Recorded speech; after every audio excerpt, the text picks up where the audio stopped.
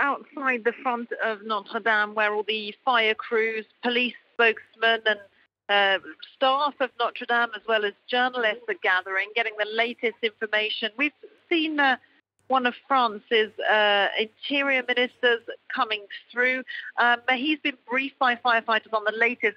What we're hearing on that is they are now saying that the structure of Notre Dame has been saved. So we don't have more detail on that, but clearly that will be encouraging news for the many lovers of Notre Dame, that they're saying the essential structure of the cathedral itself has been saved.